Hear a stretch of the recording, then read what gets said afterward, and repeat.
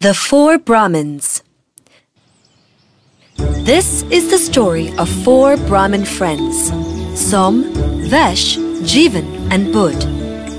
They lived together in a small village. All four of them were the students of a sage who lived in the forest. The sage was a simple but a very learned man.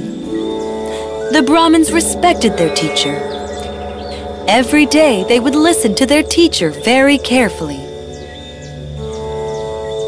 My children, anybody can become learned, but skills alone will not take you anywhere.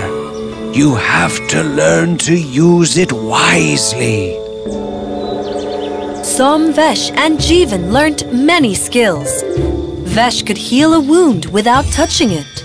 Som could mend a broken pot. Jivan could take a fallen dead leaf and attach it back to the tree. But Bud was the slowest among all. He could not do any of these things. The three friends would always make jokes on Bud.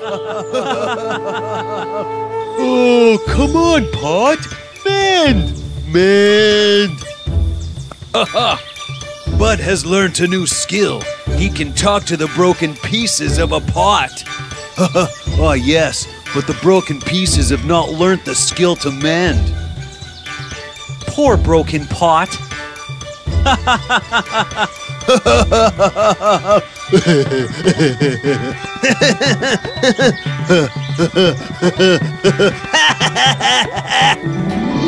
But Bud never complained. Guruji, what do you mean by common sense? That's easy. Common sense is when we think before we act. One day, Som, Vesh and Jivan decided to travel out of the village. This village is too small. We will never be the most learned men if we live here for the rest of our lives. We should travel to learn more. I agree. We have gathered all the skills we can. Now we should move on. What about Bud? Should we talk to him too? Oh, he is stupid and useless. He will only be a burden upon us. No, Vesh. We are stronger than him. It is our duty to protect him. We must invite him to come along with us. They all gathered their clothes and food and prepared for their journey. Remember, children, a wise man always thinks before he acts. We will remember, Guruji. We will remember, Guruji. We will remember, Guruji. We will remember, Guruji. The Brahmins waved goodbye to their teacher. After walking for half a day, they were tired and wanted to rest. Let us eat our lunch here. Wise men always store their energies for coming adventures. As they were about to sit on the rock, Bud saw something lying on the ground. Oh, what is that? Oh, Bud, are you going to be afraid of a pile of bones now? I wonder whose bones are these? I can guarantee you that these belong to a lion. He must have died of hunger. A lion? Yes, look at the structure of these bones. I am sure these are lion's bones. Oh wait, why don't I test my skills on him? What a good way to practice. I will rearrange this pile into a skeleton of a lion. What? Before anybody could say anything, Som started to chant some words. Suddenly there was a bright light on the pile of bones, and it was rearranged into a skeleton of a lion. The three brothers were surprised.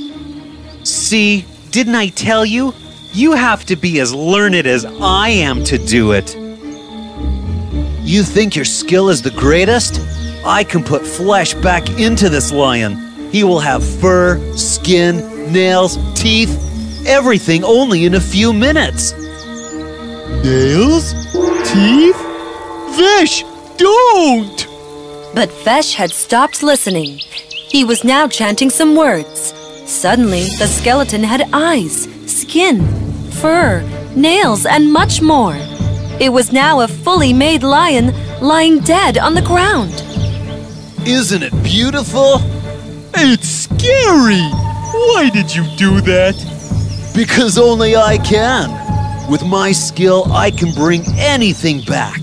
The lion had lost its skin and body. I brought it back. Isn't this the greatest skill? You think only you can bring something back?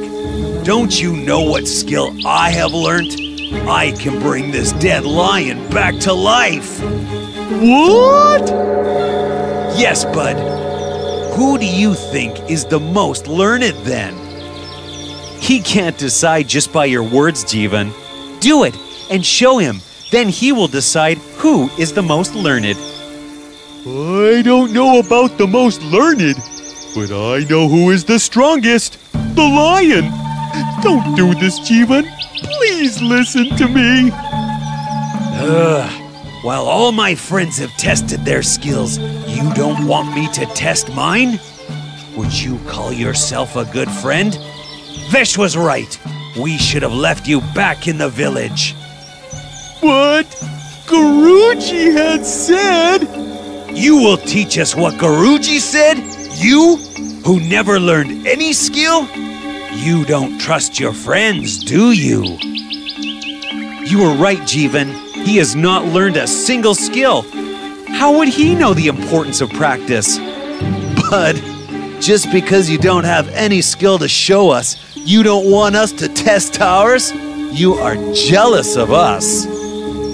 Oh, I do have one skill which is enough to save my life.